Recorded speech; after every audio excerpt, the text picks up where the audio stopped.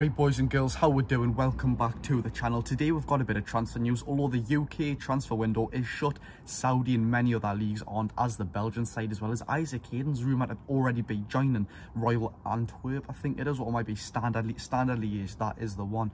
But today we're exclusively talking about Jamal Lascelles' possible departure to the Saudi League. Another one what really excites me is Norwegian star boy coming to Newcastle United, Travis Hernes. He's already signed for the club. It was announced 3 days ago on the 1st of September and he joined from Shrewsbury. There's an undisclosed fee but a 20% on sell-on clause, and there's add-ons as well. Now we don't know the actual fee, but the sell-on clause is purely in profit. So if we sell Travis Hernes for 10 million and the sell-on clause is 20%, they will not get 2 million. It's purely on profit. So we don't actually know what the transfer fee is. Nobody's mentioned it whatsoever.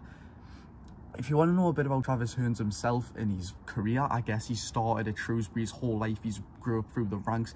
He's 17 years old as of now. Of course, he is Norwegian, but he has come through the Shrewsbury ranks. He made his debut last year against Wolves under 21s, and he actually scored a fantastic goal. I mean, I went and watched every single one of his highlights. Against Wolves, it was a right foot finish outside of the box in the bottom left corner. He does not look like a bad player at all.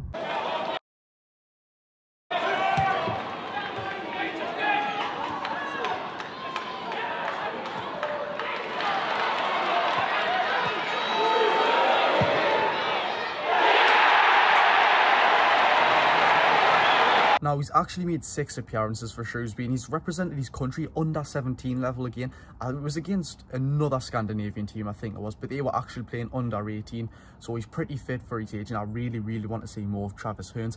As for the club of Shrewsbury, they could not be less relentless to let him go. I mean, they said they were happy for him, a goal, they wanted the best for him, and I really do appreciate that from another club. They just want the best for Travis Hernes, and they know that he'll probably succeed at Newcastle United, which is just absolutely fantastic. He also played at Elland Road in the EFL Cup, where they did lose 2-1, but they managed to score first. But yes, Travis Hernes has played at Elland Road. Another great experience for him. He'll be playing in massive stadiums like that soon. Hopefully Travis Hernes can come to Newcastle United, make an impact in the under-21 scheme, and then come to us. A fantastic footballer, that looks like it. So welcome to Newcastle United, Travis Hernes. And then we'll have Jamal Lascelles to Al-Shabaab. I mean, you're thinking the same as me. Absolute no-go. Is it because of his technical ability? No, he's obviously not the best centre-back at the club. I mean, there's 2 better than him in Botman and Shaw.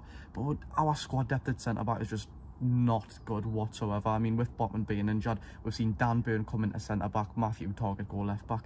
In my opinion, I don't want to sort the defence out, but Hall could go left-back, Livermore could go left-back, do you know what I mean? But no is the answer, and it's just got to be no as well. We do lose him for free next summer, but you don't want to cash in anyways. Like, we're on a very important situation right now. We cannot sell Jamal Lascelles even if it's 100, well, I'd probably take 100 million, but apart from that, I would not sell Jamal Lascelles. It's just due to squad depth. We don't have any numbers whatsoever. After him, it's Paul Dummett, and after him, it's Alex Murphy, who actually isn't that bad. I'd probably rather Alex Murphy in the first team. He had a great cameo against Rangers, and he looks like a good Irish prospect as well. I'd love to see him get some minutes in the Premier League.